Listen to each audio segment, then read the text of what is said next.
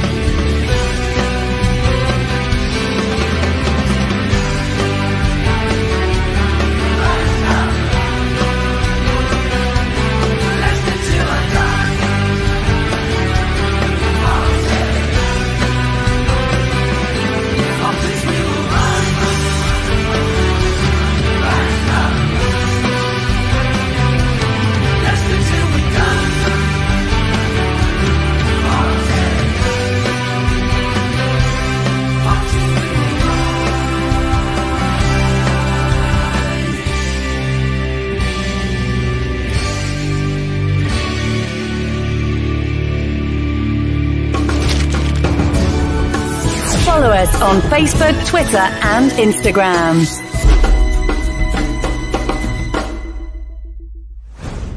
This podcast is proud to be part of the TalkSport Fan Network. TalkSport. Powered by fans. Right, Chris.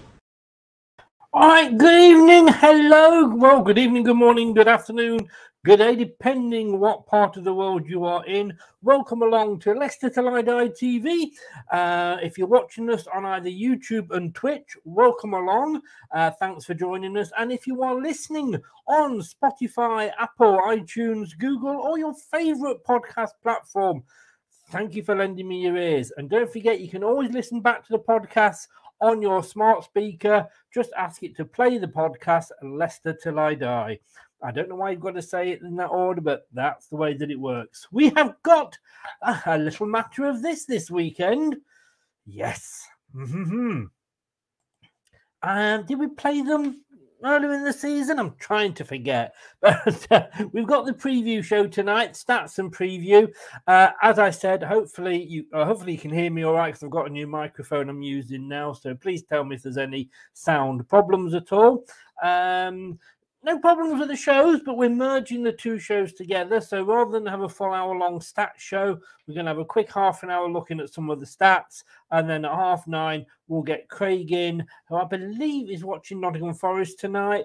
And we've got Harry, Tottenham fan, who's at the moment enjoying the KFC, I believe. I think I know what KFC stands for, but we will come to that in a bit. So, shall we? I mean, this is not a game I look forward to. I've got to be honest with you. It so isn't. Terry's in. He liked the gear. Thank you so very much. It's actually it was a Christmas present that was bought for me in the wrong size. Was sent back. It wasn't actually the present that I asked for. The one I asked for, the blue one I've got, I asked for that version in white. But when it came through, it was this baseball top. And I really do like it, to be honest with you. I prefer it to the original. But hello, Terry. How are you? David, good evening, sir. Welcome along. Welcome along. Anybody else not looking forward to this? But only because we always seem to lose out to Spurs. Doesn't matter what we do. Son last time, he was rubbish. He was dropped, came on, got a couple against Leicester. Harry Kane, he scores for the fun of it, doesn't he? He scores for the fun of it against us. Sorry,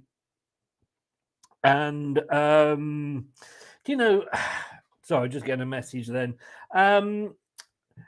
Congratulations to Harry on his 300 goals. I think we should be magnanimous and say that. But I also think we've got to say, how many cups have you won, Harry? I mean, you have scored more goals than Jamie Vardy in the Premier League. I will give you that. You've won more golden boots than Jamie Vardy. I will give you that. But let's have a look and, shall we say, Community Shields, or English Super Cup as I like to call it. Jamie Vardy 1, Harry Kane 0.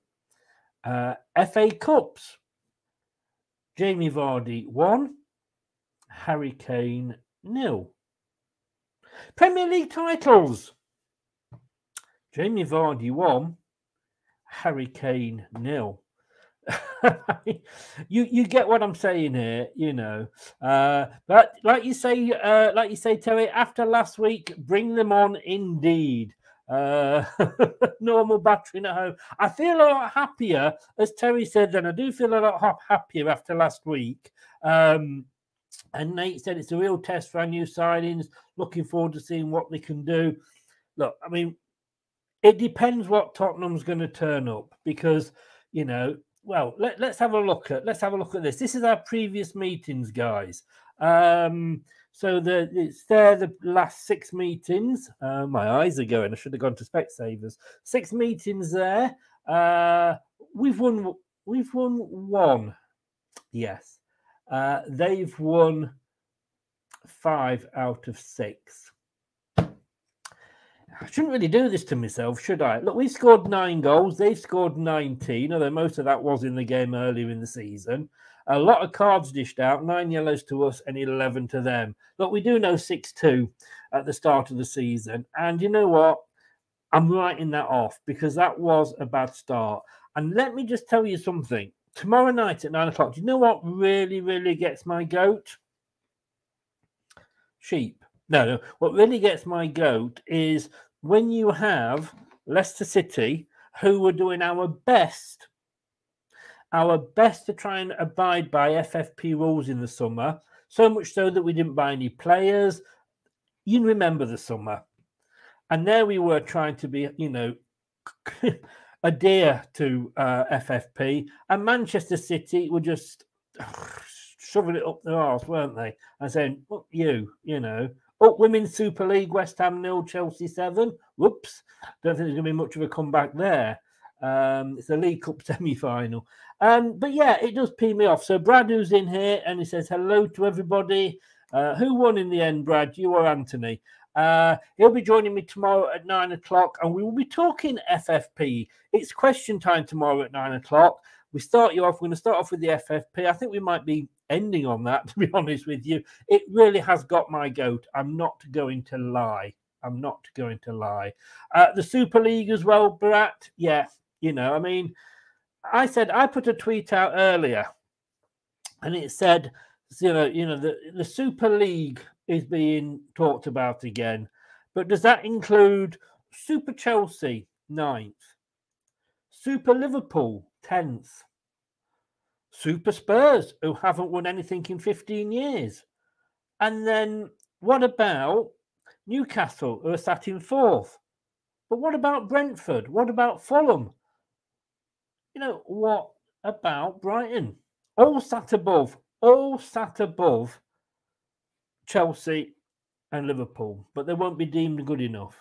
So, and the funny thing is that one of the key players behind this is Juventus, which are allegedly one of the most corrupt and bent clubs in Europe.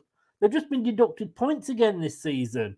So would you want to play them? I wouldn't, because I'll be thinking, well, how many rules are they breaking to try and win this game? But we'll be talking about that tomorrow at 9 o'clock. So here are the last results. 6-2 to us. 6-2 to us. Sorry, to Tottenham, I should say. We'll be talking about that game, unfortunately, later. The one before that, Tottenham beat us 3-1. They beat us 3-2, the last game at the KP. Before that, they beat us 4-2. Before that, 2-0. And before that, 3-0. We have actually won some games. I'm going to be honest with you. We have won some games against them, and we'll come on to that in a bit. But here, as you can see, is the league positions that we are in. Tottenham are sat in 5th. But look at them. Lost 1, lost, won 1.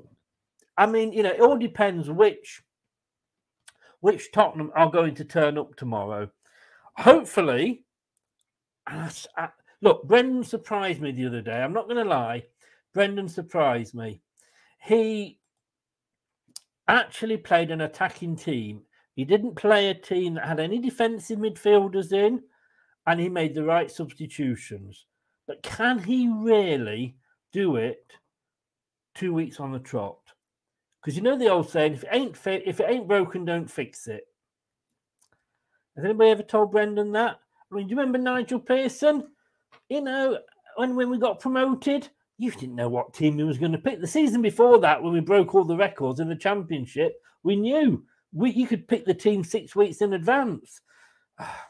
Let's hope he sticks with that, because that team that I saw against Villa, and yes, they're 11th, but top half, you know, using the BBC Liverpool rules, they are top half at 11th.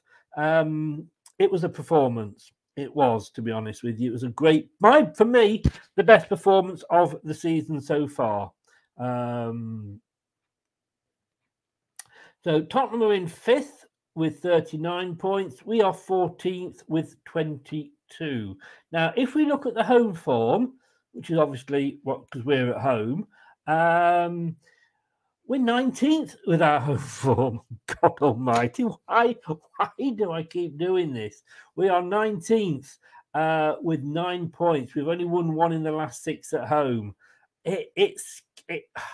God, it's scary. It's scary. And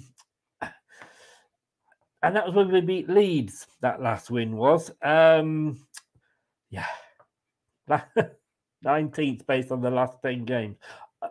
You can't see that, and I just realised that. So what I'm going to do, I won't be doing comments for a while, but let me just take, as you can see, the home form there. So we're 19th out of 20 teams on home form. On away form, Tottenham, oh, bloody hell, Tottenham are second. Oh, Jesus. I didn't look at this before I came on. I just came straight into the stats. So Leicester City, 19th on home form. Spurs, second on away form. It's not going to end. It's not going to end well, is it? It isn't. Oh dear. And as you see the fixtures there, our last fixtures, we beat Villa, we beat Walsall, we drew with Brighton, lost to Forest, we lost to Newcastle, and of course we beat Gillingham. Whereas Tottenham, they beat Man City, although they did have a player sent off, which I guess will not be playing tomorrow. Saturday. They beat Preston, they beat Fulham, they lost in the first game to Man City, they lost to Arsenal, and they only beat Portsmouth 1-0, but obviously that was in the Cup, so it was probably a reduced team. We do know they haven't got Loris, but then again, I was quite hoping he would play because he's not on best form at the moment. Let's just have a look at our strengths, shall we? Let's have a look at our strengths, Chris. Yeah, just get a few comments in first. Even with Spurs sitting back, they are still full of goals. I know, that's the scary thing. Not full of cups, though, no. Super League, yeah, English, I know, I did see that, but it still annoys me. Brad says, well, all I'll say is Liverpool fans may want to see it finally to see some positive happen. Think Brendan confuses himself at times. Yeah, don't we all? Don't we all? Yeah, we're going to go into the Super League more tomorrow. Is the game on telly? I bet it's not. You're quite right, David. It's not. But the Blackburn Rovers FA Cup game on the Tuesday is on telly. It's on the BBC iPlayer. Apparently Spurs stream it off their own channel. Are they sure? I don't think they will do because of Terry, because of FA rules. You know, Premier League rules. It won't be shown live if it's not on a. It's like Man United could not show Man United games on MUTV because of the agreement that that Sky has with the Premier League. So no, it won't be live on Spurs channel. If you have a Fire Stick, it will be available on some channels if you do the search and find it.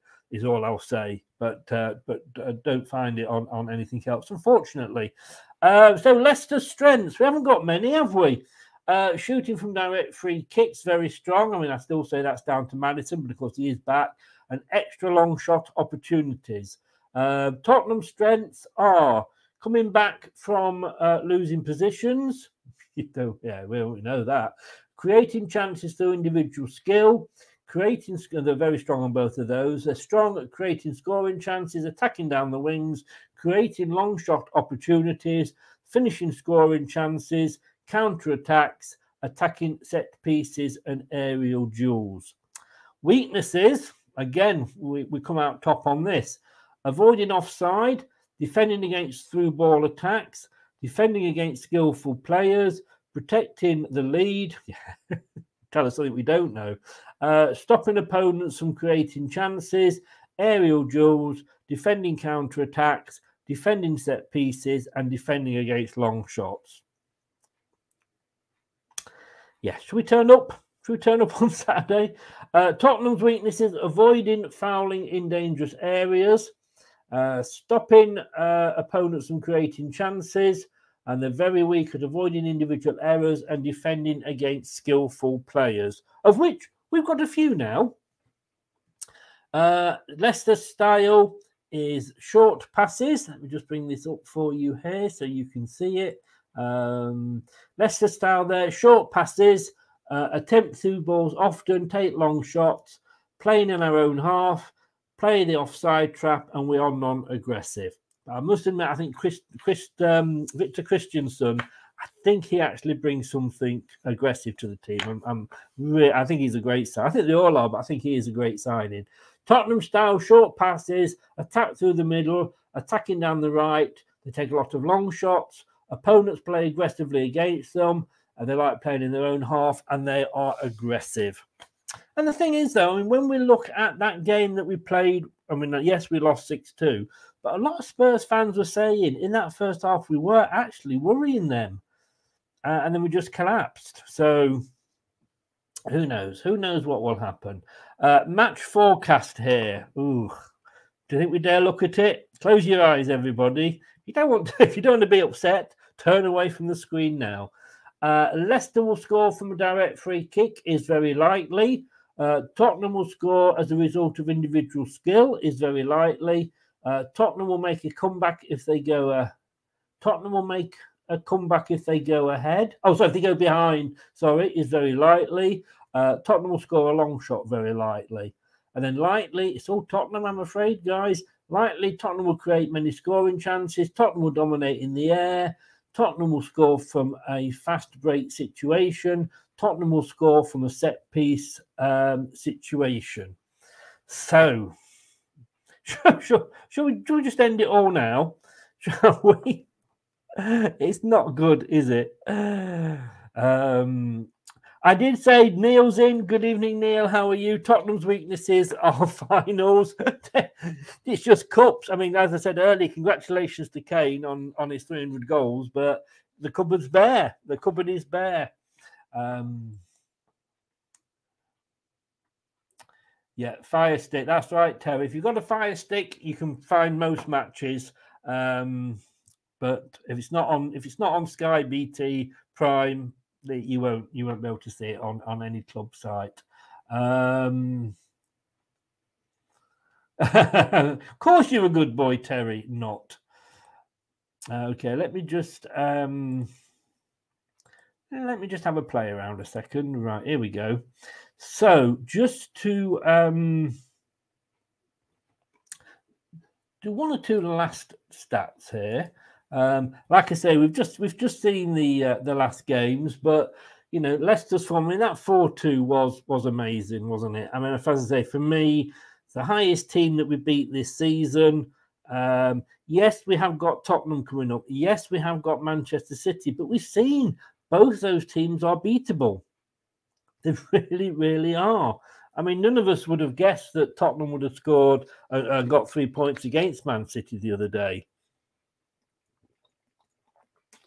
Excuse me. We got a good draw with Brighton, and that was good. I mean, you know, when you look at what they did to us in the first game, that is actually a good result. The Forest one, I'd rather not talk about. As I say, with the Fulham, to be honest with you. And I mean, Newcastle, got to be honest with you, they just played us off the park. And of course, the game before that, of course, in the league was Liverpool. Yeah, and I'll tell you what, I mean, I don't blame anybody for own goals because nobody goes out. Every own goal is unlucky because they're not meant. I mean, Harry Souttar, his first game in the Premier League, his first game for his new club, and he scores an own goal. Tell you what, though, that would have been the easiest thing for Rodgers to have dealt with at half-time because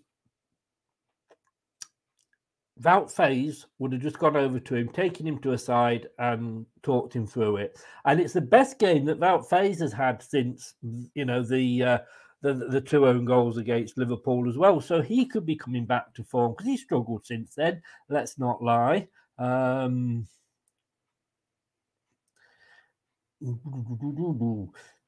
It's like kids going on an adult website. They've got no decent keeper. Well, no. Fraser Foster, I think, is going to be in goal. What a difference one match makes. Hey, it feels so... It does. Totally feels so much better. And yes, we could get stuffed again tomorrow and we'll all be peed off and calling for Brendan's head. But when you're having the sort of season that Leicester City are having, you take anything you can get. It's one win, but you take it. Yeah. Chris is in. Good evening, Chris. Good morning, good afternoon, good day. How are you? Chris, do you think we missed the option of a big lad that can score headers up front? I mean, that's always an option, but Kelechi didn't do so bad last week, did he? Got his head on the end of something. And we all love a bit of Kelechi, don't we?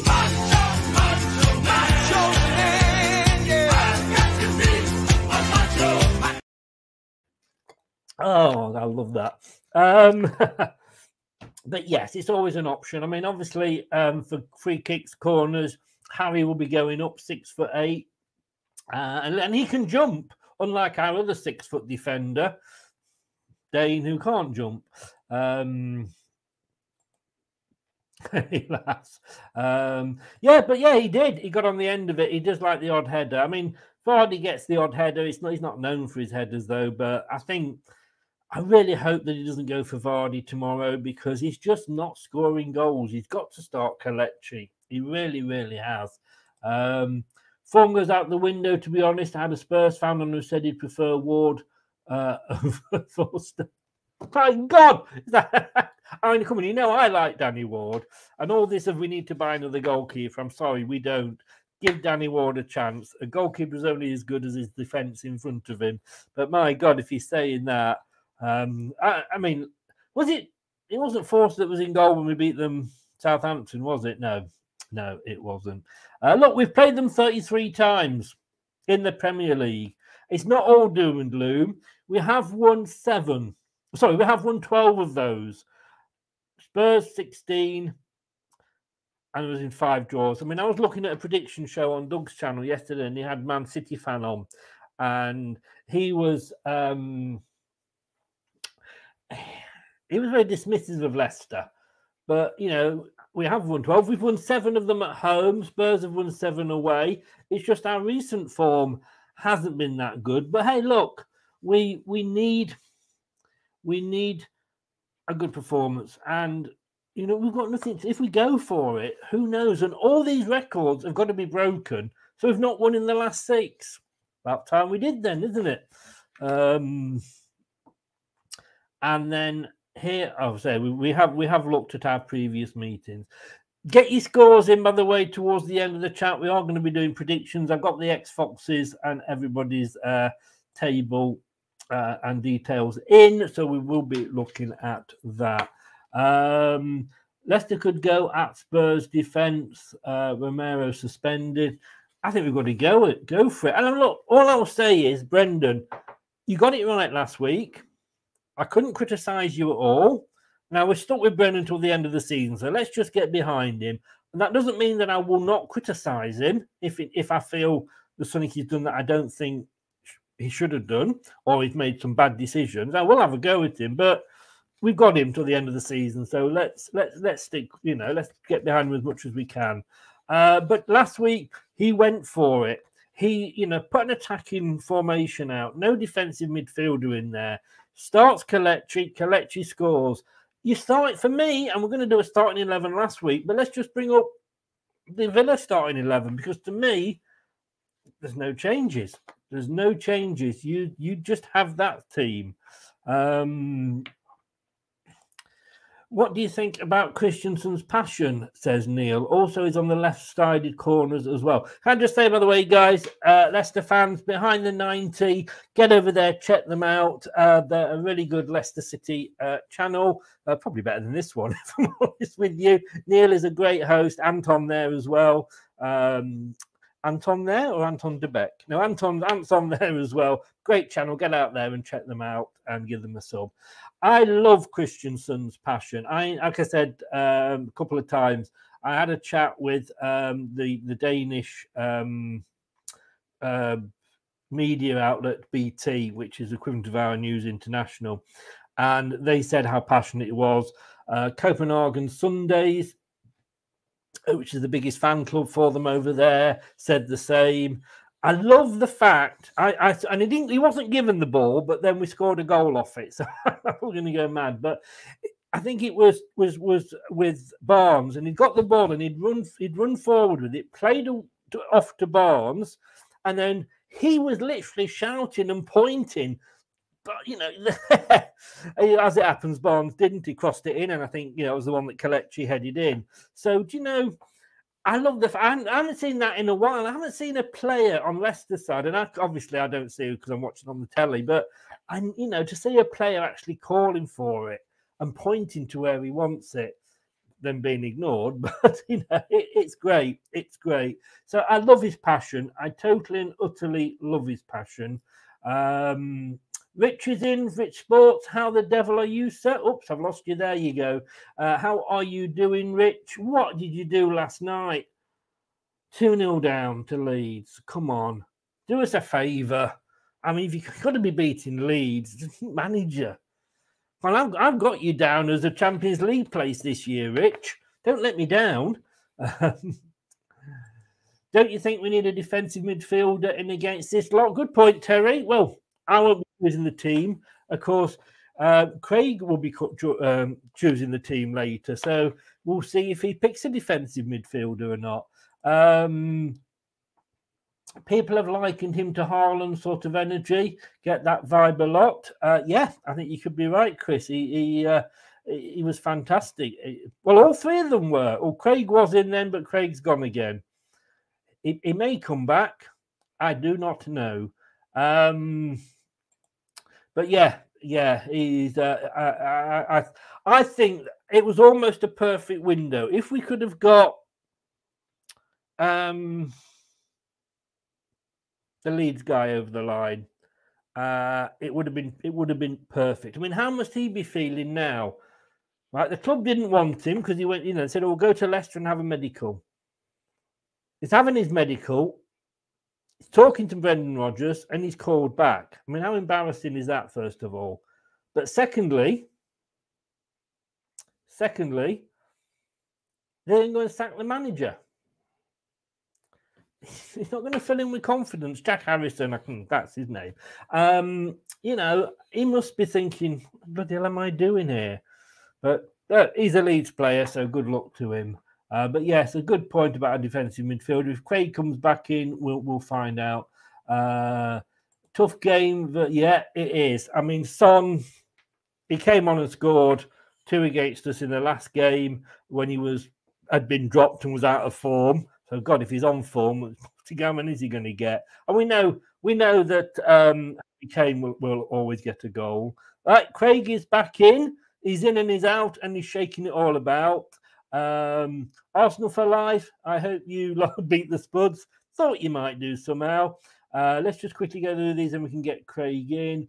Yeah, tough game against Spurs, but hopefully we stand a chance, says Fab. Nate, to be fair, they saved us from Leeds getting 3 points. Yeah, it's fair point. We'll give them that. even Bertrand, whoever he is, he's training.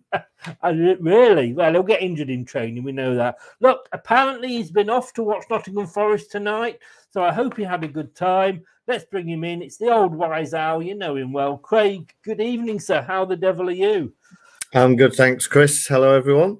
And how was the Nottingham Forest game? You did go to see Nottingham Forest tonight, didn't you? That's right. Yeah, I was at the comedy festival. You're quite right. Oh, I'm so glad you went with that. I was waiting for you. No, I didn't see. I heard you right at the start of the show, and I thought, right, that's where he's going. Yeah, you know me so well now. You know me so well. Was it a good evening, sir? It was good. Yes, yeah, it was enjoyable. So, for those who don't know, Leicester Comedy Festival, biggest comedy festival outside of Edinburgh, been going 30 years, and runs from Wednesday, just gone, started yesterday, all the way through to February 26th. So if you're in the area, try and get out and see something. Brilliant. Any big names? There are a few big names. I'm on the, although I'm not supposed to say it, but I am on the judging panel. So we tend to get to see the more up and coming acts. Fair enough. Say, yeah. Fair enough. Okay, but yeah, I say nobody's watching, so nobody will hear you. Look, there was 3 of us in, so he was always going to come in third, I guess, wasn't he?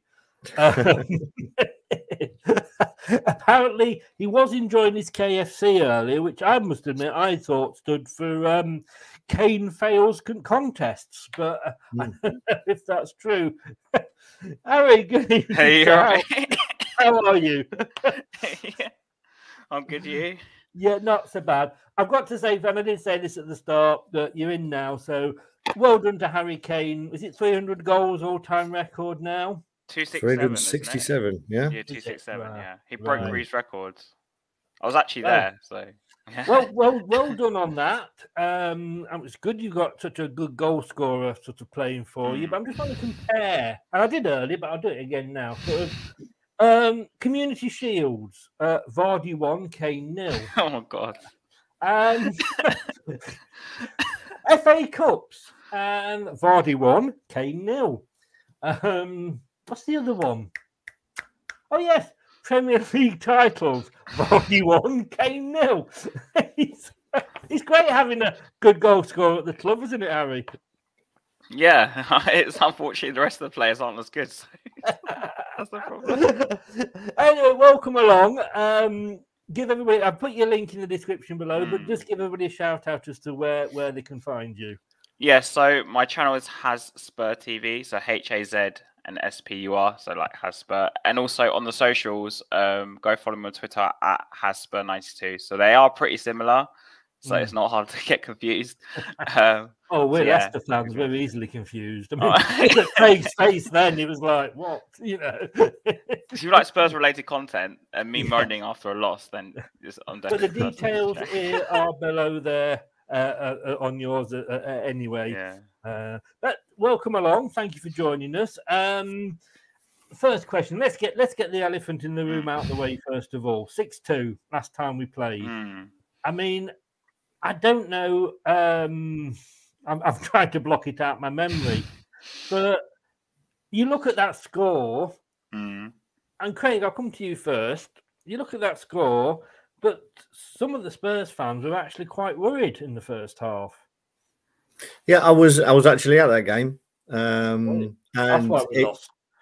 Yeah, but it was never a 6-2 game. I think that's fair to say it wasn't a 6-2 game. First off, I thought we played pretty well, and then they brought Son on, and that was it. And to be fair, yeah, we still had a few of our old shortcomings from set pieces, corners, or whatever. We conceded a couple of goals, but then Son scores a hat trick. 2 of them are worldies. They're all great finishes, to be honest. We didn't help ourselves. They came on pretty much like Villa did for us last week. You make the mistakes, but then you've got to punish them, and Son and Spurs punished us for the mistakes. But I thought overall, it was one of those games where it was when Brendan was really under the cosh, to be honest. And I remember coming on after that game, and obviously everybody was piling on. but being at that game, it made me feel like the team was still playing for him. You know, it looked like the team were playing for him. We had a heavy defeat, but then we went on to have a really decent run on the back of it. So it'd be nice if Spurs, we can beat Spurs this time to kickstart another good run following on from the Villa victory. Terry says, was Brendan at the comedy festival with his excuses? That would have been a good laugh. TM is in. TM, it's been a while. How the devil are you, big Spurs fan? But then that's two. Bloody hell. Didn't know they had that many. Spurs about times. And Slurpy's in from the Isle of Man. They're in a different time zone there on the Isle of Man. Apparently you win 2-1 with Kane with an injury time goal. I mean, that will probably happen because you only ever score after 90 minutes against us. But were you at the game as well, Harry? Were you at that game? Yeah, I'm a season ticket holder, so I go to every home match. I've been to a few away games, but not as many. Right. And were you worried in that first half by us? Yeah, I think the real change for the game for me was when Basuma came on and we turned into like a 3-5-2. And like Maddison in the first half was literally destroying us. I mean, you could have been 2 or 3 up in the first half from what I remember. I actually love Maddison. I think he's quality. Yeah. And yeah, he's not coming to you. We probably can't afford him considering our chairman, but I don't know if you've heard his recent quotes recently, but anyway. Yeah, I was quite scared in the first half, and I think until the you guys got tired and we went into like a 5-man midfield, I thought you guys were going to beat us. And then, but I think Basuma was the real change when he came into midfield. We looked a lot better, along with Bentancur and Højbjerg. I don't know if you guys know, but Basuma and Højbjerg, no, Basuma's out of Saturday now. He's got an injury. Lloris is out for 2 months, so he's not going to play either. So yeah. Oh, what? I mean, I've got to say, I feel really, really, really bad for them. I don't know. It's so difficult not to look smug at this point. Oh, no, I tell you what. I mean, at that point, Son had been dropped, hadn't he, before that game because he wasn't on form. Comes on, gets a couple of goals. That's the one game he's performed in the Premier League, I'd say, in that 30 minutes.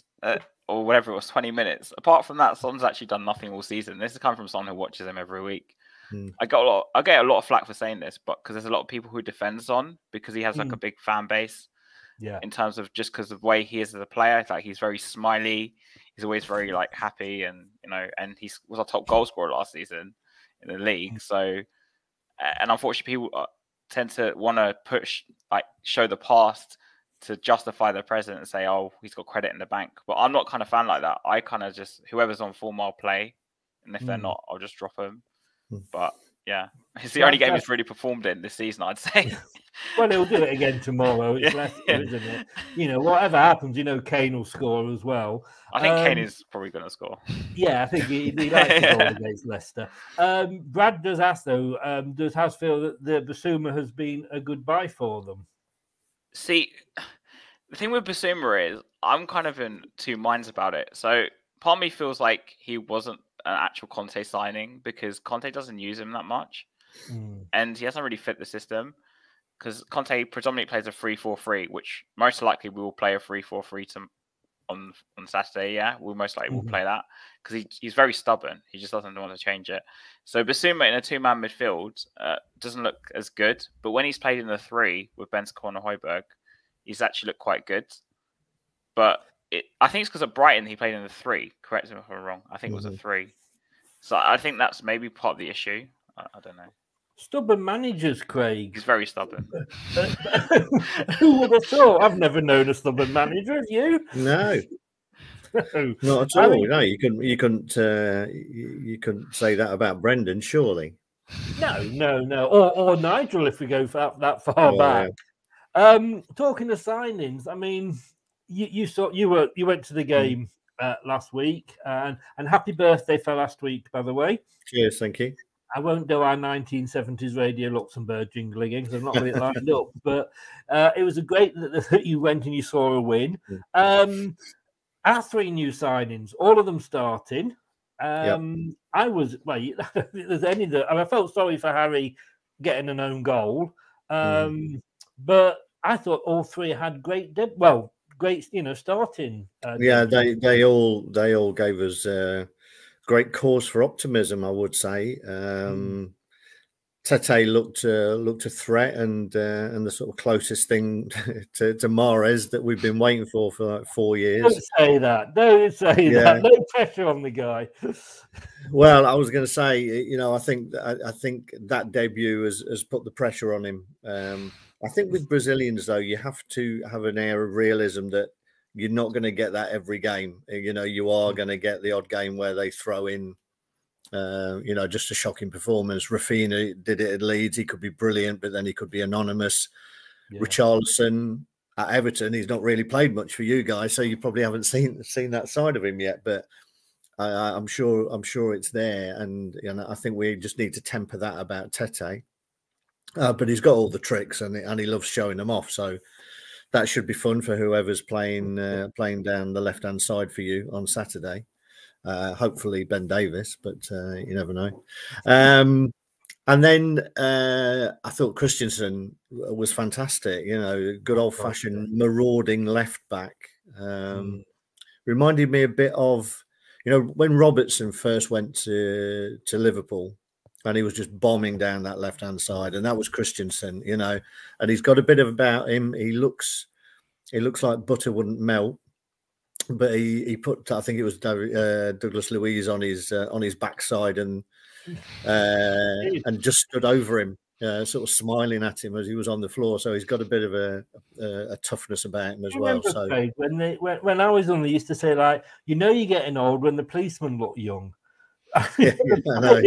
He looks like 12. When the left backs look young, yeah. Thomas, in fact, isn't he? Yeah, but and then Suter played really well, and what I liked about Christensen and Suter as well, they both seem to be very vocal. They're not quite fullbacks. No. I think Thomas has been a bit unfortunate this season. He's got a lot of stick. He's still only young, but he doesn't have that presence that I think Christensen will bring. They were both talking to the rest of the back line, trying to get them higher up the pitch. So yeah, it all bodes well, and hopefully, they'll put on a similar performance as they make their home debuts. I mean, I was watching the game on I'm sure it was an official link. But I saw, I think it was for Inacho's goal, and Christensen played a ball to Harvey Barnes. Yeah. Was pointing and shouting, like, tries to get it. As it happened, Barnes crossed it in, and Inacho scored, and obviously it was a great cross because of that. But yeah, it's been a long time since I've seen a player do that. But and again, before the goal, I thought Tete, once he got the goal, he kind of just settled in and he was like calm. Yeah. Before that, from my point of view, and as I'm only watching it on the telly, he did look a little bit anonymous. But Suter getting the own goal, I mean, hopefully, I would have thought in that half-time, team talk that Brendan would have just left him to say, right, go on, Wout, go and have a word with him, Yeah, he was unfortunate. If I think there was another one late on in the second half where Castagna did a similar thing and it just looped up over, and it's like every cross that comes in, you've got a chance. You've got a double chance.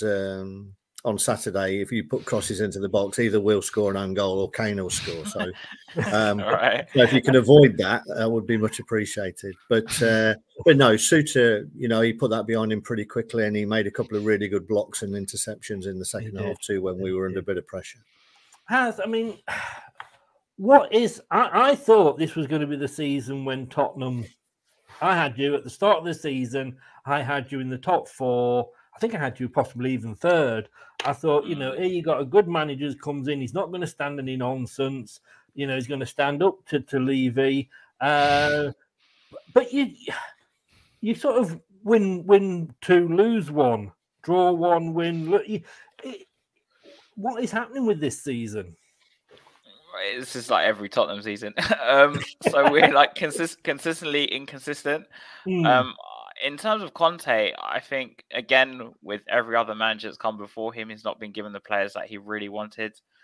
I know you might look at some business and think it was very good, but the fact that we went in January, signed Porro to sort of correct the mistake of not signing a right wing back in the summer, and getting Spence instead. I'm not saying Spence is a bad player. In the future, he might be really good, but it kind of didn't bode well. I think Porro will probably start actually on Saturday. I think it's probably going to be his debut because he can't play in the Champions League as far as I know. But with Tottenham, it's like, see, you guys might be quite lucky because we win against some teams like City and we go and lose to like Burnley or something, or go and lose to like another team like that straight you after. Lightning us to Burnley, how dare you? None taken. No, no, and in the sense that we're just very inconsistent.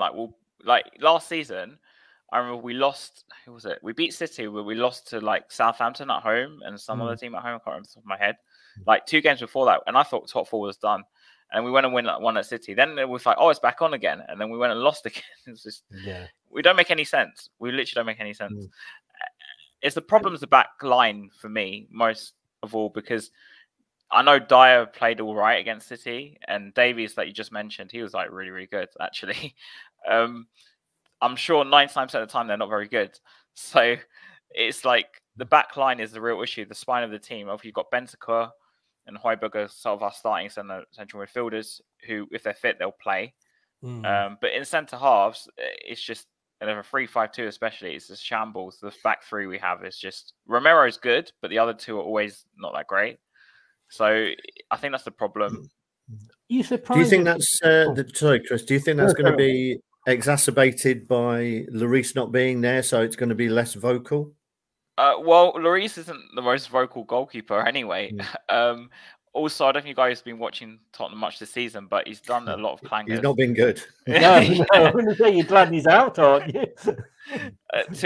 Like, it's weird you say that because Spurs Twitter was either like, and it's coming from someone who's Levy out, criticizing the board for not signing a goalkeeper. Now, I'm the most Levy out person, but I did not see that as like a stick to beat him on, because to sign a top class goalkeeper in January, we're talking you're gonna have to spend like 100 million or something crazy, or they might not. And I don't think there's anyone on the market anyway.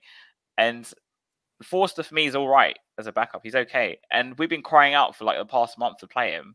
So now Lloris is injured. I don't know why everyone's like suddenly losing their saying, "Oh, he's injured. We didn't buy a goalkeeper." Well, you've been saying for the past month to play Forster anyway. So it's like, I don't know. I don't understand it. Forest signed that was somebody from PSG that used to play for Real Madrid and then was bloody awful for Costa Rica in the World Cup. And there are goalkeepers out there, I'm sure. You laugh. We got linked with Ben Foster the other day as a backup goalkeeper. Emergency goalkeeper as a backup for Fraser Forster. but I'm surprised at what you were saying though there about Conte, because like I said, I would have thought that he would not have let any players in that were not his choices. And we hear this about Chelsea as well. Chelsea's with Boye. He's picking the players. Well, that's fine, but you know, if these managers go and somebody else comes in, this player that they've signed and given a long contract to, what if the new manager doesn't like it? And I thought Conte would be, like I say, the one that was going to stand up to him. I mean, we thought about Mourinho as well. I did, I remember. But I think with Conte, also, his contract was only 18 months or something, 2 years. So I think he's just going to see it out. And he might, a lot of people are quite 50-50 whether he's going to stay or not.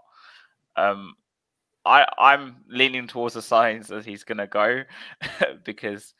Do you want him to stay, though?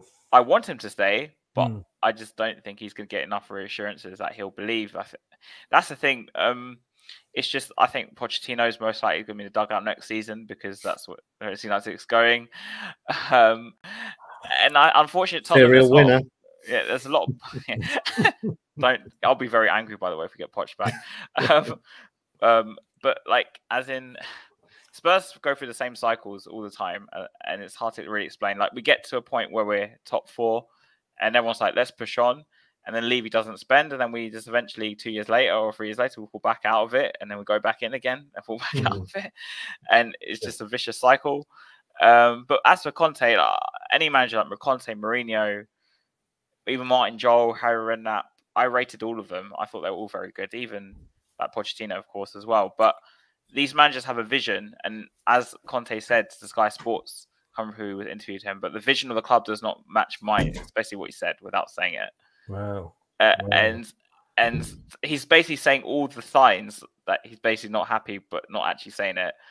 And he does a lot of indirects, but this is what happens with Spurs managers. They don't explicitly say, "Oh, I'm not happy." And obviously, because the Spurs managers, I have to say, they get paid a lot of money, like probably more than most managers in the league. I think Conte's on 15 to 20 million a year. So why would you walk away from that with 6 months left? I don't know. So it's just, I know what you're saying, as in a lot of people did expect that, but I kind of learnt from Mourinho that I think the club will always sign players behind managers' back, and Spence was a massive example of that in the summer. I mean, Craig, I was doing the stats, and I'm my own worst enemy in doing them. Really, I should check them and cherry pick. Well, if I cherry pick ones that were good for us, would have had no stats tonight. But looking at the game, Leicester, looking on home form, we're in 19th position. Excellent. Spurs on away form are actually second. I mean, should we just give them the points now and not turn up? Or are we feeling positive after last week, though? Come on. I think we have grounds to be positive, to be honest, and I think as Harry said there, Spurs are inconsistent. I think the phrase is they're very Spursy. Yeah, that's about right. Yeah, and so you don't know, but we know that Kane likes scoring against us. I think he scored more against us than any other team. Yeah, you're right. You're right. That's, all of his goals. So, but I think if we concentrate more on our own offense, then I think we will give them a decent game. I think you've seen how Kane gets frustrated, and he ends up coming deeper and deeper. So to be honest, I think our best chance of keeping Kane quiet is to be offensive and force him to come deeper and further away from the goal, to be honest.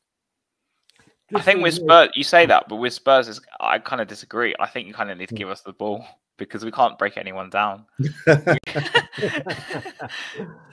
Most games, when we have the ball, we can't break anyone down. The only game where we succeeded doing that was when we play like a 5-man midfield and we have most of the possession, like Brighton away.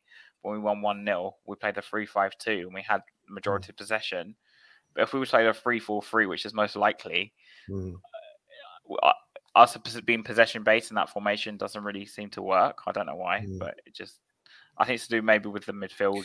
I do get it. I mean, when you're at your best, it is on the break when you've got Kane and Son working in tandem. But that just doesn't seem to have happened this year for some reason. Son's just completely. I don't know what's happened to him. It's just a mystery. Shall I cheer you up even more, Craig? Yeah, please do. All right, I was cheering somebody up. I don't think it will be you, though. Spurs striker, as you said, Harry Kane, has scored 18 goals in 15 Premier League games against Leicester, with only Alan Shearer netting more against a single opponent in the competition, which was 20 against Leeds. And I must admit, I thought when you said like the only way we're going to stop him, I thought you were going to say like break his leg in like the second minute or something. Well, to be honest, I mean, Kane is due an injury. He's I'm not wishing one upon him. It sounds like it. It's been very rare that he's gone through a season without his ankle giving way at some point. Yeah. Well, Tottenham won their last 4 Premier League games against Leicester, the best winning run against the Foxes in their league history. Leicester have kept just 1 clean sheet in their 16 Premier League home games against Tottenham, conceding at least once in all of the past 13 such meetings since the 3-0 win in September 1997. Just points are yours, Harry. I can guarantee you this: there are going to be goals on Saturday.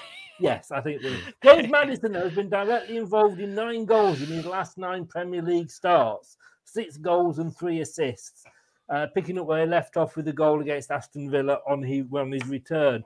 But Craig, and this is scary, Harry Kane is the top scorer, obviously, for Tottenham, and I think he's on 17 goals for the season. Our top striker, or our top scorer, is Maddison on 8. Yeah. That's the difference, isn't it? It is, but you can look at that another way. You can say that we spread the goals around, so we're not reliant on one player. And if that one player has an off day, where are the goals coming from? I can see that. I can see that point of view. Hmm. Even as a Spurs fan, we rely on Kane way too much. Grasping, is it not, though? I mean, thing is, though, I mean, how confident are you going into this game, Harry? I mean, if I was on your, in your shoes, to be fair, I'd go, all right, so you've won the last, the last game, but we beat you 6-2 and all this, you'd be thinking, are you feeling confident going into this? Yeah, I am. Now that Son kind of scored a bit at Preston, maybe he will score a goal, I don't know. But the midfield doesn't worry me as much. I know Bizuma's out, but Højbjerg and Bensko are very solid together. They're a brilliant pairing. And I think with Kulusevski being back, I think that makes a huge difference for us. Like, it's actually massive because he's basically, apart from Kane, he's basically our creativity. And I actually think Leicester will more likely get some success if they kind of cut off his supply from Kulusevski, because Kulusevski is one of those players. And you spoke about Mahrez earlier. He's very similar to Mahrez. He cuts in off the right, and his delivery is just 99% of the time he'll find who he wants.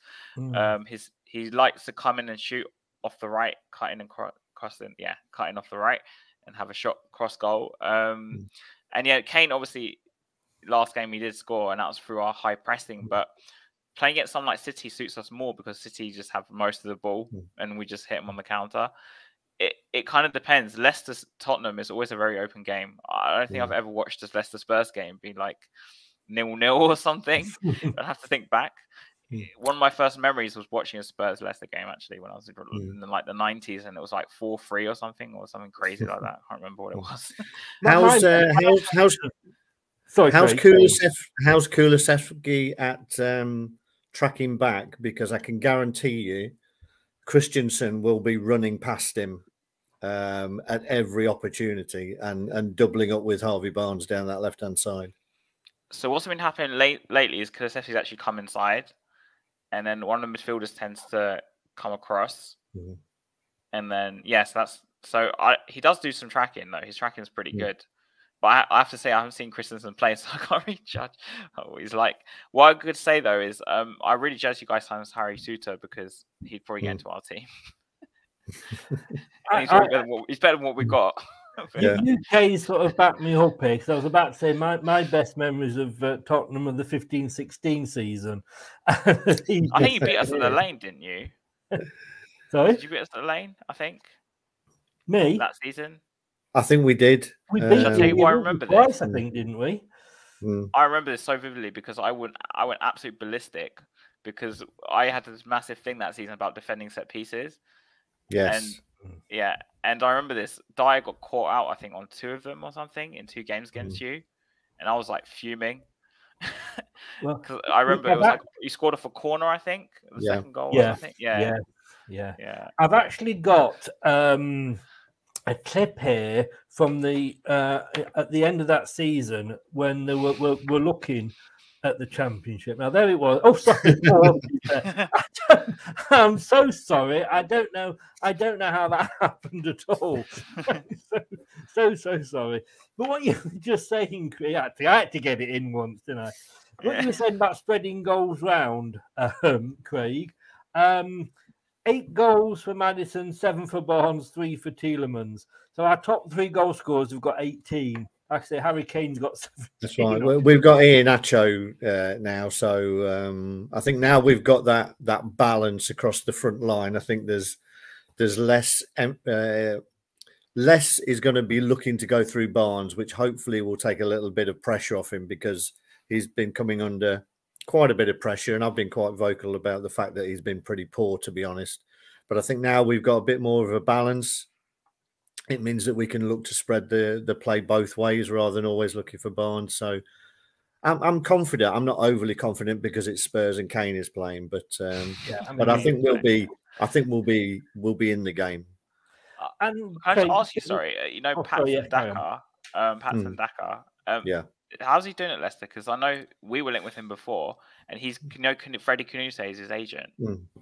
Has he Right. not Okay. done well, or No, he's struggled a little bit, to be honest, and I don't think we've been playing to his strengths.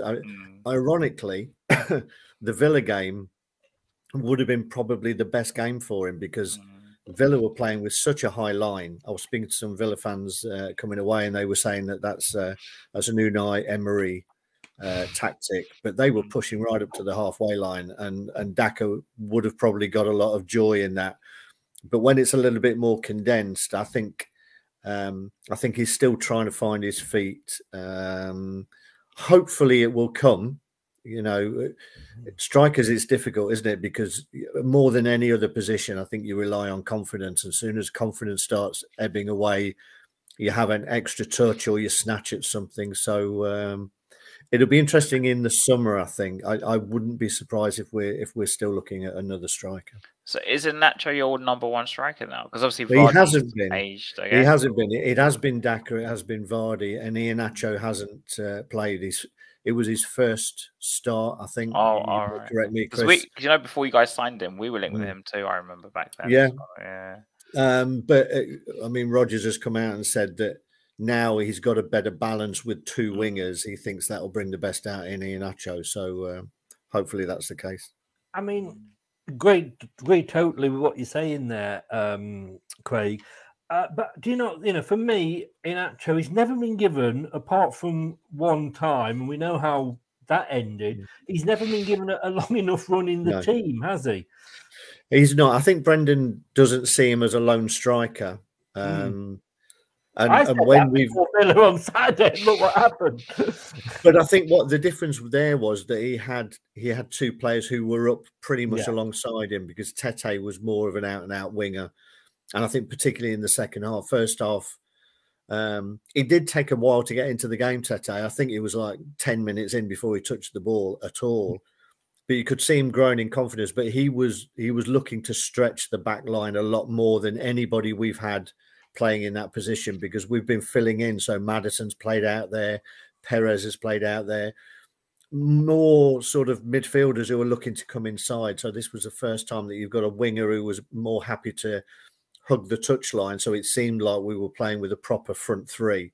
And I think that's why it helped Iheanacho that he could drop into a gap, as you saw for the third goal where he played Tete in, that he can drop into almost a little 10.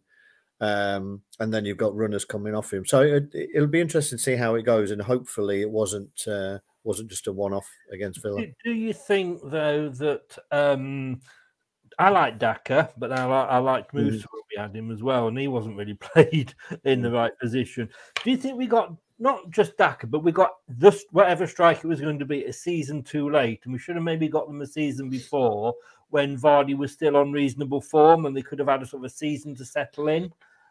Potentially, but then you're looking to buy a striker who is good enough, and usually when they're good enough, they're not happy with being on the bench. They're going from being a regular starter at a decent level. Like, I mean, Daka was at Salzburg, I think, so he's playing European football.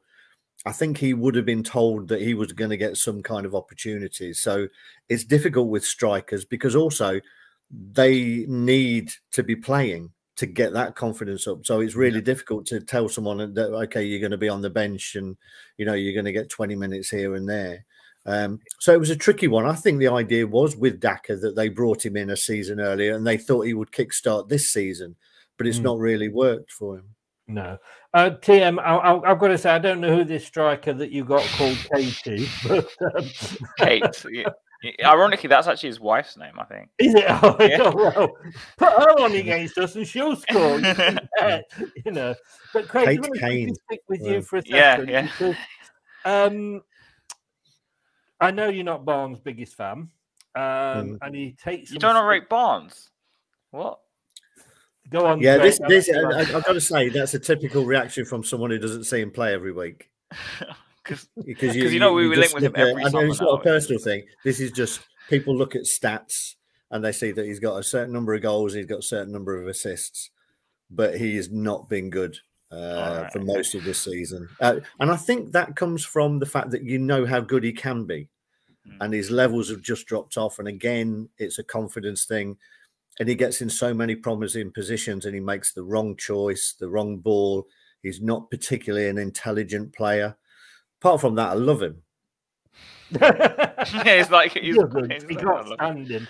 But no, do you think now, Craig, that we've got that balance, that we'll be less reliant on him? Yeah, because we have.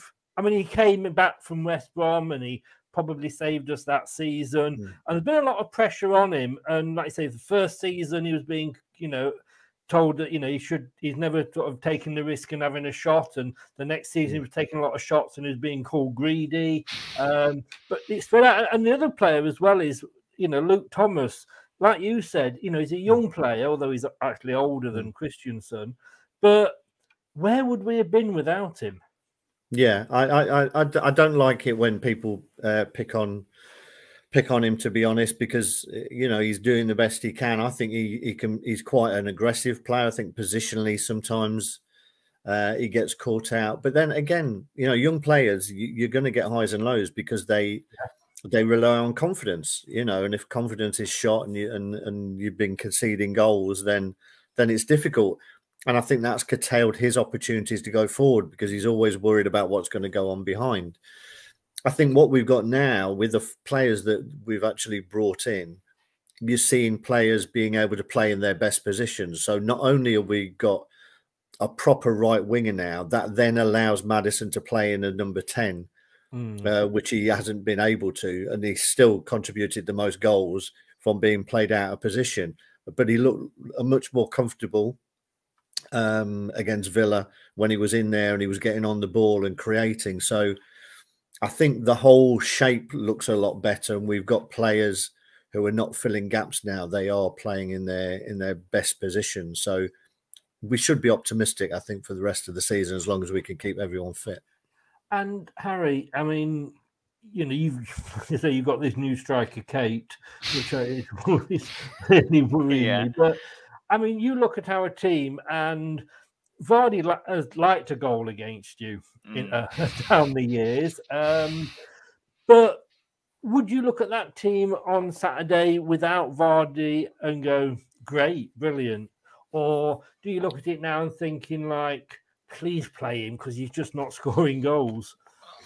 I think either way, it does make a difference. I'm more scared of players like Maddison because I think that guy can just do anything. And even Harvey Barnes, I know you said something about him, but I still think he's very dangerous. But especially in the game we played against you earlier in the season, Maddison was basically running the first half, the first 45, and you should have really scored a couple more goals. And like I said, with us most likely to play a 3-4-3, I think you'll cause us problems. Well, yeah, I mean, hopefully we do in some form or another. I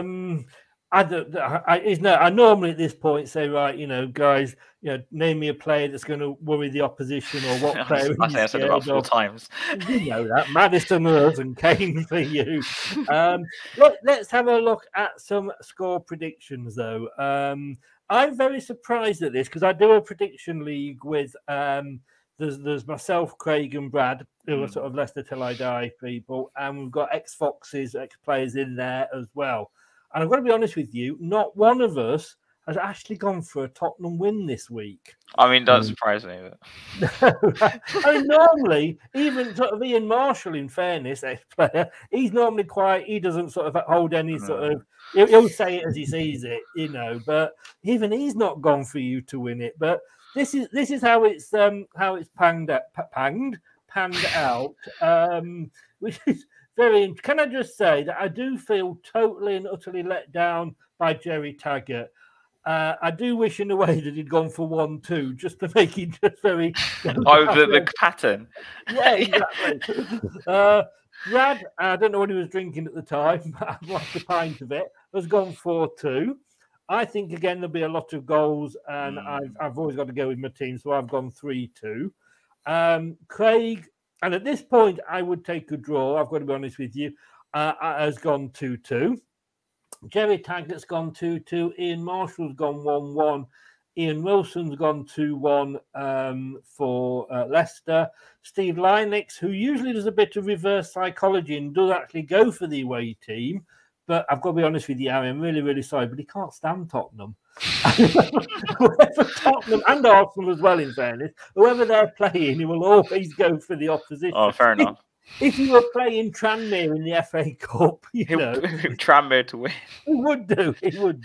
But he's gone 2-0 to Leicester. I've got a great clip of him saying, I just can't stand them, And Steve Walsh has gone 1-1. Now, I'm guessing that, you've said earlier that you think there's going to be a lot of goals in the game. And presumably you're going to back your own team. What score are you going for? 4-3 Tottenham. 4-3? Yeah. Serious? Yeah. I tell you what, I'm not going to have a time to nip off for a wee on this watch along. You say that, but I'm like in this game. Whenever we play against you, there's always so many goals. Yes. I don't. Unfortunately, they always remember join in one ever. end. That's the only game I actually remember when it was like just one goal, just off the top of my head, was I went to the Worthington Cup final back in '99. I was only 7, but we won 1-0 in injury time to win the cup. I remember. Yes. Yeah, I was there. Yeah. I think it was Alan Nielsen. Alan Nielsen, Alan Nielsen. We had 10 men. Robbie Savage got Edinburgh sent off. He did. Yeah, but he was disgusting. He deserved to go, and he was a lucky winner. He really was. Let's think about injury time goals. The Tottenham only like to start playing against us in the 88th minute. Yeah. But last quick one before I let you go, Nate, and then we're going to do just more on Leicester with Craig. But you haven't got Lloris in goal, and a lot of Leicester fans, I'll ask you the same thing in a second, Craig. A lot of Leicester fans are looking at this and going, great, but like you say, he's got mistakes in him this season. The fact that he's not playing, how do you feel about that? Are you sort of concerned, or are you, even relieved? It's kind of a bit of both, because in the sense that I think Lloris, what he represents as a club captain in itself is important. But if we look at him on his performances, you'd say, oh, it's not a big miss because he's not been playing well this season at all. And like I said, we've been calling him to play Forster for the past 2 months. So this is why I said to you when I first came on, I don't know why. I understand why Spurs fans are moaning now that we didn't sign a goalkeeper when you've been saying to drop Lloris anyway. So it's just, I was one of them. So why would I go on Twitter and start tweeting something like that when I've been saying to say? But I'm sad Lloris is injured. Regardless, obviously, he's important. Yeah, of course. Yeah. But I don't think it'll be that much of a big issue. More of the issue for me is maybe Basuma, because, like I said, in the home match when we played you guys, he was really significant in terms of the midfield 3. He could play Sarr, but I just don't see him playing Sarr or Skip as an extra midfielder. He's very stubborn, so he'll play 3-4-3 with Son, Kane, Kulusevski, Bentancur, Højbjerg. I think Porro might get a start because we've got Champions League in midweek, and I don't think he can play that game. And then probably Sessegnon even, which if Sessegnon plays, I'll be very unhappy if Sessegnon plays. And then the back 3 is just Romero and whoever else. Yeah, Craig, should we be happy that Lloris, like I say, isn't in goal? Well, I was going to say he has got a rick in him, and it was noticeable against Villa that we were trying to press very high and put Villa's back line and the keeper under pressure to stop them playing out from the back. And I don't think Lloris is great with his feet, to be honest. But then I'm not sure Forster is either. So I would look to see us trying to press quite high when you've got goal kicks and the like, and that's see a good if we idea. Can turn it over. Because our biggest weakness is playing out the back. Yeah, and it's when we try. This is why me and my dad, when we go to games, we scream at them to push up and just kick it long, because I know if we start kicking it around the back, the other team will just press us, and then one of them do a mistake, and then that's usually us, though, isn't it, Craig? It is, but it was noticeable that seemed to be a tactic now that we've got 2 wingers. We didn't play it out from the back as much, did we? And obviously Villa did, and it played into our hands. Exactly. That was stupid what Villa tried to do, but they didn't really learn from it, and they continued to do it. And so I think we will try and press quite high. Yeah. So TM went 3-2 to Spurs, which again, I would expect her to. Ricardo's set to return as well, Craig. My God, is it like all Christmas is coming at once, isn't it? Yeah, no, it'll be nice to see him back. I would think that he won't be rushed back, but I mean, he deserves a decent run because he's been very unlucky with injuries, and when he's at his best, then he's a fantastic a sort of outlet for us as well. Yeah. Oh, yes, indeed. Harry, thank you so much for coming on. No, it's okay. Don't worry. Yeah. I am sorry to have shown the horse picture again. No, you don't. It will just go on and on. I expected as soon as I came on, he was to say something about the title and the FA Cup. Of course, it always will be. Yeah. And it's just like if when we get Southampton fans on, we've always got to mention the 9-0. You know, it's there, it's out there. I'm not a lot you can do about it. At least you guys actually won the Premier League and won the FA Cup. Exactly. I haven't seen that in my lifetime. How old are you? Have you got a lot of chance to do it? Well, the FA Cup maybe this year. I don't know. But there's not a 1 in the year. You only win it when there's a 1 in the year. Yeah, we used to say that, but it's been how many years? Since 91, I think people used to say that. Yeah. Actually. Yeah. 61, I remember. I don't remember, to be honest with you, but I remember the score. Like, just give a shout out again, just quickly, as to where people can find you. Yeah, so please subscribe to my channel. It's Hotspur TV, so HAZSPUR TV. And if you will follow me on Twitter, it's at Hotspur92. So it's very similar. Just follow me and go and subscribe to the channel. It's very similar. They're the same, basically. The link is in the description below on YouTube. So I'll see you tomorrow as well.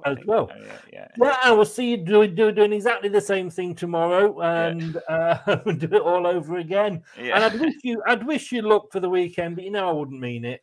Yeah, same with you. Okay, mate. Take care, and I'll see you tomorrow. Cheers, Harry. Thanks. Bye-bye now. Thanks a lot to Harry. I'm back on his channel tomorrow at 7.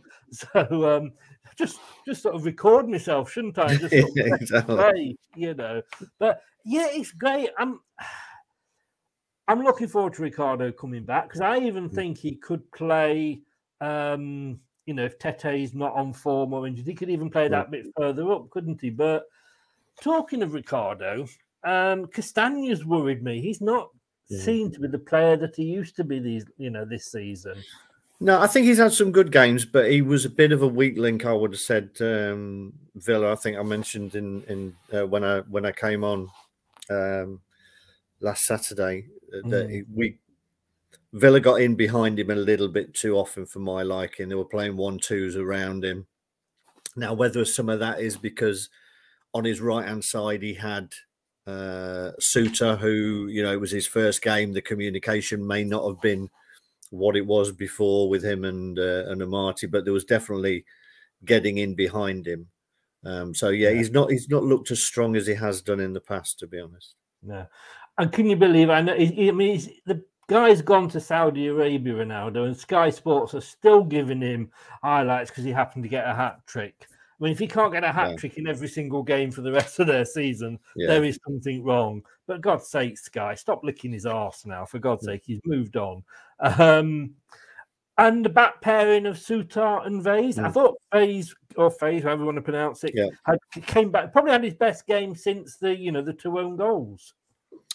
Yeah, he looked pretty strong, to be honest. He got away with a couple of tackles that he was probably only an inch or two away from clearing out people rather than the ball, but very aggressive. And I think those two will be a good pairing, to be honest. Suter reads. Obviously, we've only seen him for one game, and I didn't really see him when he was at Stoke, so I can't really talk too much about that. But he looked like someone who could read the game pretty well. And hopefully, if his debut is anything to go by, then he'll go from strength to strength. It was a good debut, and like I say, own goals, they're always unlucky because you never mean to score an own goal. But I mean, Faze seemed to come over quite quickly, and like I said earlier, in a way, it was probably good that he'd got those 2 own goals because that could have really destroyed a player. First game in the top flight, first game for your new team, first goal against your own goalie. Yeah, but he just put it behind him. It was one of those things. It wasn't really like he made a horrific No. error or something, or knocked it past his own keeper. It literally was one of those where you just natural instinct is to react to a ball coming across the box. So it was just unfortunate. I've just put James Ward-Prowse into our defence. Okay, then goal as well. He might, at least he'll be able to take goal kicks, won't he? Yeah, true. So we'll have a quick look. I mean, I know what I would do, but what formation do you want to go for? Well, I think it'll be similar to that, but the central midfielder will be more in a 10 role, more advanced rather than defensive, to be honest. Oh, that's taking me the other way, isn't it? Yeah, the other way. There we go. That's probably as close as we'll get. Yeah. Yeah. So, I mean, the team, for me, the team picks itself. But, you know, at left back, I would, I've got to go for Christensen. Yeah, I think, yeah, I mean, as excited as you can get about a left back, this is probably it. He looks like he'll be a fan's favourite pretty quickly, to be honest. I do. I think I agree with you there, and I think it won't do Thomas any harm to have that break, will it? No, and it was interesting that he brought Thomas on. He brought him on for Christensen. I think we were all surprised that he made that change, but it was a couple of minutes later he made another change, and he clearly went to a back five. So he felt more comfortable with Thomas as part of a 5 than a 4. So I think he'll still get some pitch time. Oh, I think he will, and I'm struggling to find Christian. I found him the other week. I found him last week, to be honest with you. Let me have one last go at trying to spell his name. Kristian.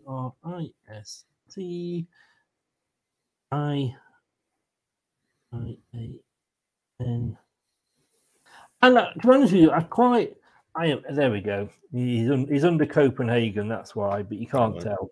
But to me, he was.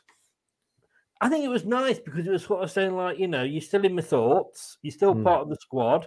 I think I say the break will do Thomas good, but yeah, I do think that it just, you know, I know what I want to say and I can't get the words out, but yes, I think, you know, I think he was dropped. And who else have we got? Again, should Christensen get injured? And obviously the question is always going to be how long till the new signings are.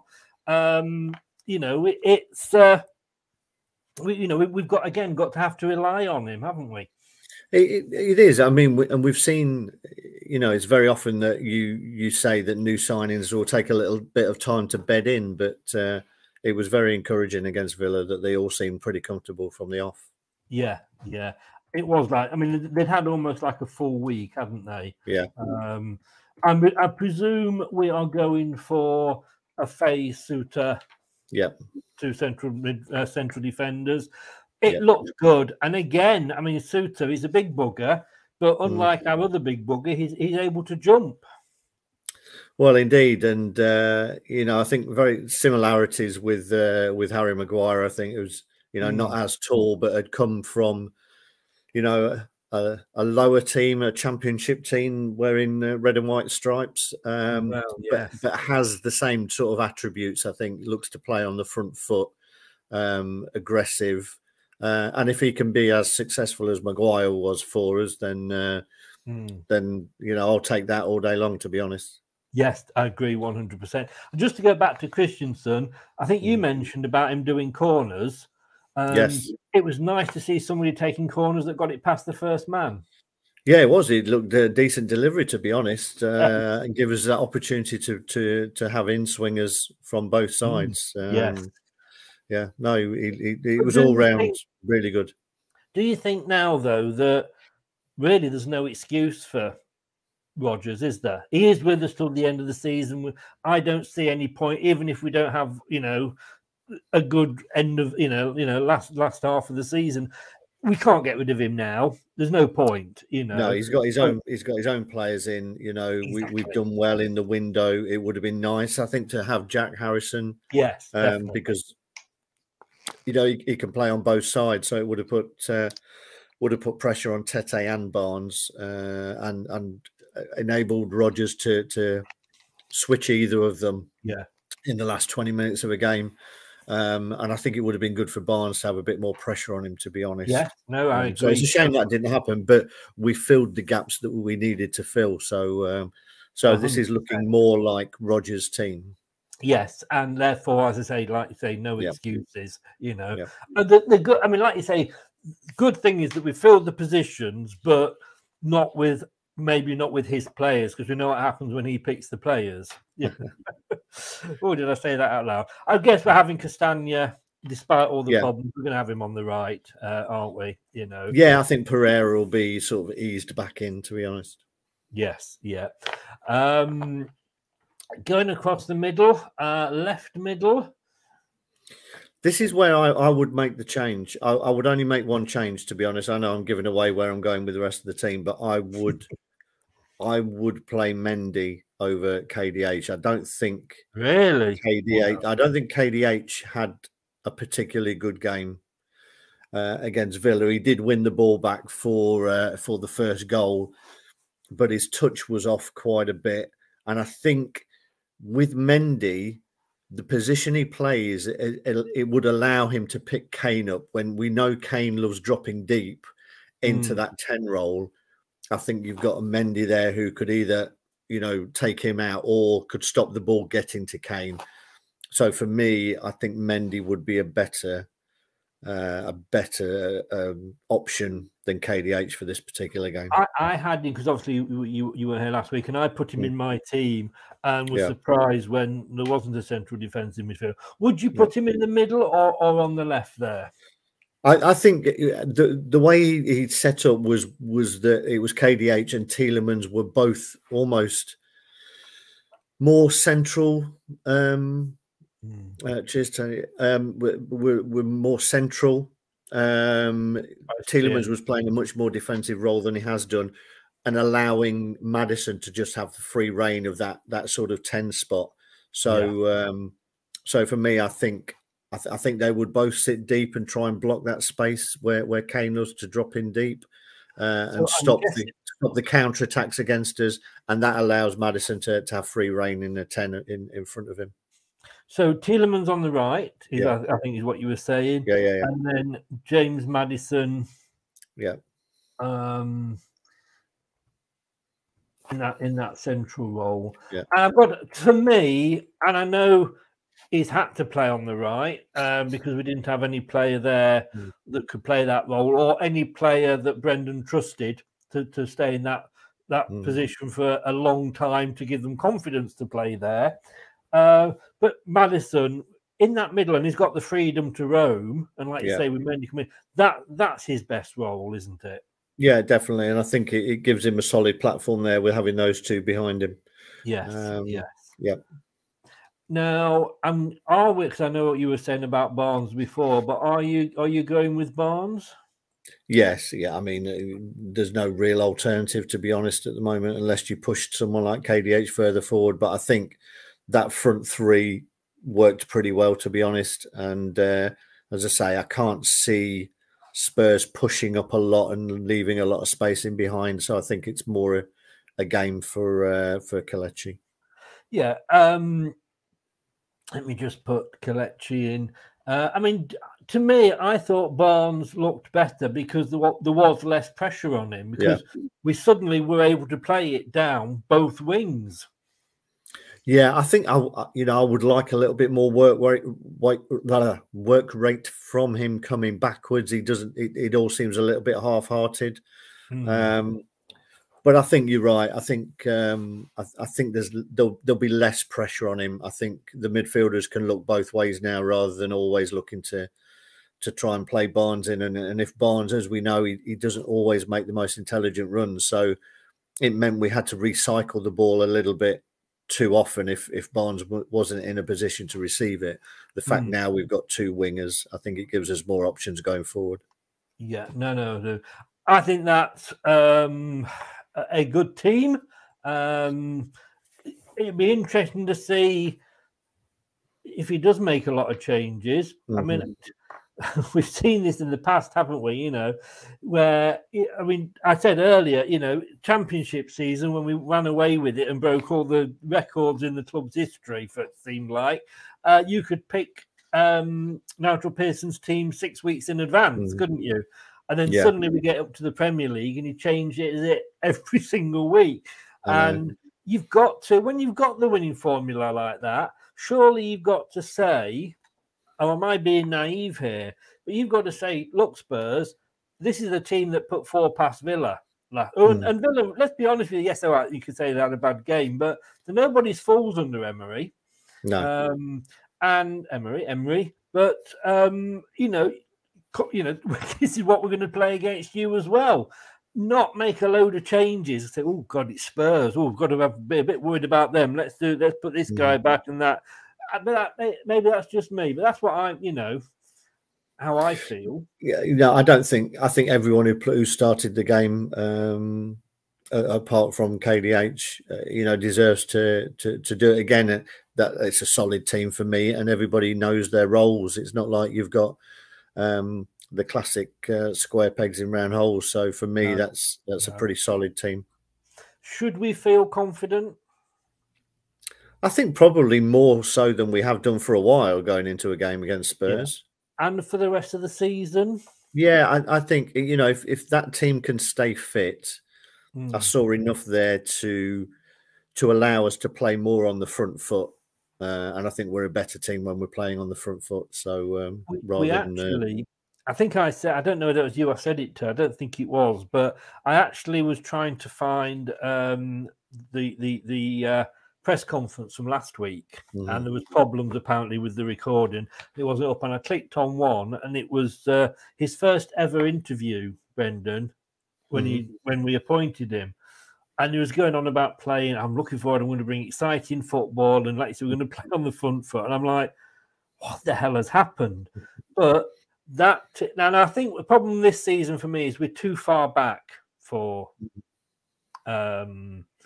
to probably push for Europe. I mean, never say never, obviously, but I think there's worse teams than us that will go down this season. I think so. I think, I think you've got Everton are going to get a bounce under Sean Dyche, and they'll probably be harder to beat. I don't think they've got a lot of goals in them, to be honest. So, I think it depends on how tight he keeps them. Again, Southampton, same thing. I think you usually look at teams that struggle and they can be tight at the back, but if they haven't got goals in them, then they're going to struggle. And we've got goals in us, and that's what gives me confidence, I think. Yes, yeah. Craig, thank you so much, as always. My wise old owl, it has been a pleasure. And I know you're with us next week, but then you're not with us for a couple of weeks. Is that no? It's the next two. I think I'll miss. Yeah, that is fine. That is not a problem. Yeah. Do have lots and lots of fun at the comic festival. Cheers, mate. I'm sure it'll be a laugh. Hey, if you fancy tomorrow, we're doing the question time, the debate show, and we are going to talk an FFP, believe it or not. Yeah. Right. Yeah. Well, no, to me, just quickly. I know I'm not going to get into a long conversation. We're going to do it tomorrow. But what annoys me is that Leicester, our summer transfer window was ruined because of FFP. In the fact that we were trying to play it, and we've done it in the past. We've been fined, weren't we? I mean, in the championship. Yeah. But we were trying to play, do it right, and we didn't spend or get players in. And yet Manchester City come apparently for 9 seasons or whatever it is, 9 years, and just bulldoze it. And it's like, well, hang on. Because that's probably ruined our whole season because we're so far behind now. Potentially, I think when you've got as much money as Man City have, and Chelsea and these ones, they can afford the best lawyers as well. So it'll be interesting to see if anything sticks. Their lawyer is on £80,000 a day. Yeah, exactly. He was the lawyer that was it a week? I'm not. It's a lot of money anyway. Well, I tell you what, he'll be trying to drag that case out for a long time then. Won't he? But he was Boris Johnson's Partygate lawyer, so maybe he's not that good as everybody says. But if you fancy joining us anytime after 9 o'clock, Your input would be more than welcome. But obviously, I know it's Friday night and you're at the comedy festival. So if you can't, I totally understand it as well. Enjoy the game. Cheers, mate. I hope so. And as I say, I hope last week was a start of a good second half of the season to come. I'm dreaming. But this is Leicester. Yes, indeed. We never know. Okay, Craig. All the best, mate. Have a good weekend. All the best to your family. Cheers, Chris. Bye, everyone. And enjoy the match as well. Take care. See you, mate. Bye. Bye-bye. Bye-bye. Thanks to Craig there. He does. We only watch it on the telly. He actually suffers at the match. So bless him. But hey, you never know. Next, let's be positive. If we can play like we played against Villa, and you could argue whether Villa were, full speed or whatever, but I just fancy us. I really, really do. Quick one of these. Coming up next on Leicester Till I Die TV.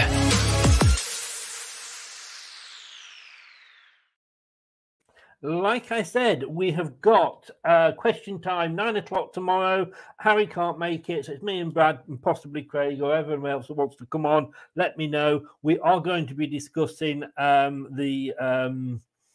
take that. All the best, Craig. Thanks very much.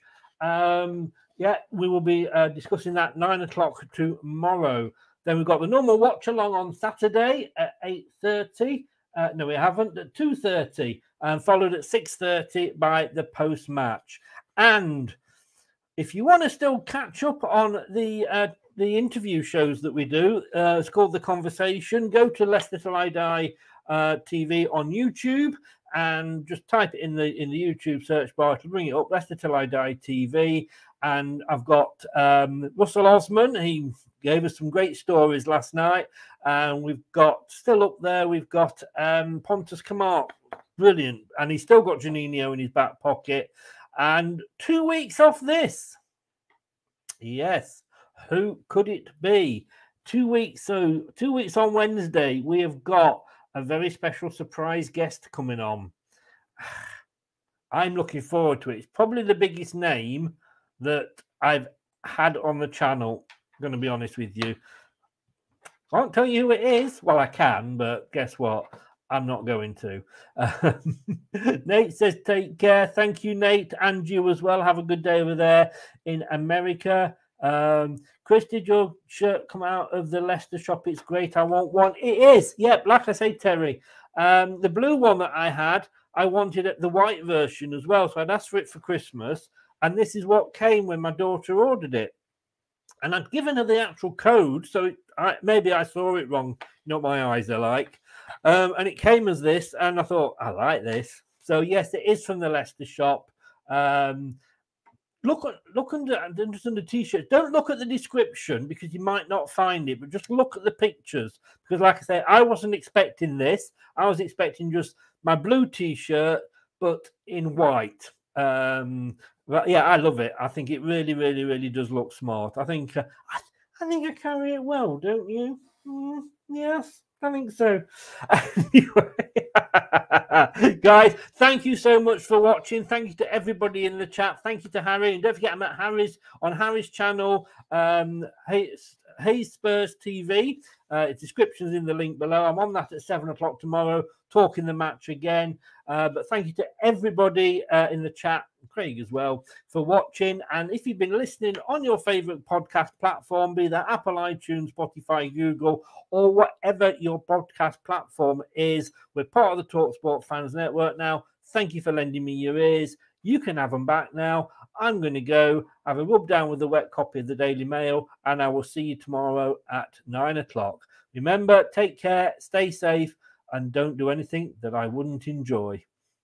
Leaves it open. Good night. This podcast is proud to be part of the TalkSport Fan Network. TalkSport. Powered by fans. That's all, folks.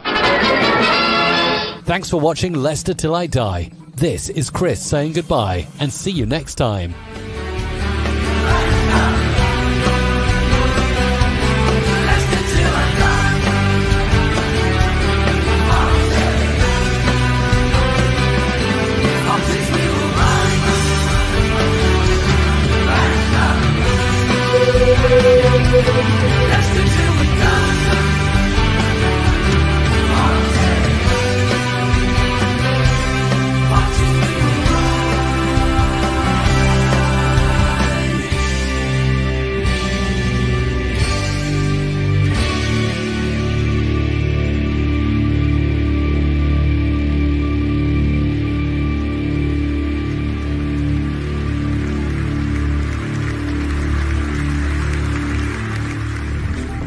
Thanks for watching. These videos are tremendous. You'd better like them too, or I'll be back. Leicester Till I Die TV